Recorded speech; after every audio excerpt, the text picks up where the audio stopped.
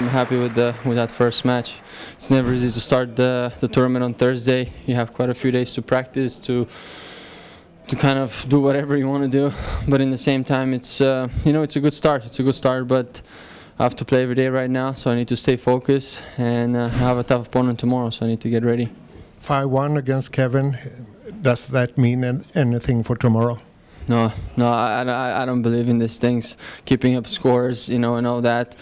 I was 7-0 against Rafa and I beat him, right? So, I think assumptions like that should never come across. But, he's an extremely good player. He serves unbelievable. It's indoors, so you never know, anything can happen. A few points here and there, but I'm pretty focused right now and only on myself. That's what it is right now. So whatever he brings, and I'm gonna offer whatever I have to offer. Do you think is this too slow to be an indoor tournament? It's different from the likings of the players. So certain players like it faster, others likes it slower. So it's really I think it's really personal. But for me, I'm feeling okay on the court. So is it hard with the slice?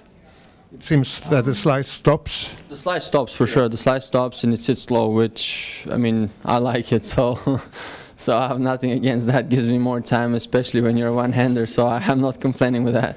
One title, one final, 2 quarterfinals here in Stockholm. You like it here? Oh yeah, and you're asking. I lived here, so of course every time I'm here, just brings out. I think I don't want to say the best in me, but pretty close to the best. And as I said, I've been here quite a few days already, so it feels like I'm good into the tournament.